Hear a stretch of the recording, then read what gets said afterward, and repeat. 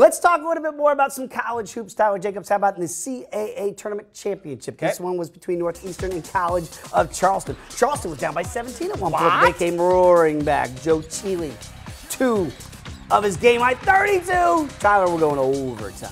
In it, Marquise Pointer making a point. Knock it down, and you're up 3, Charleston. Later, it's Pointer again.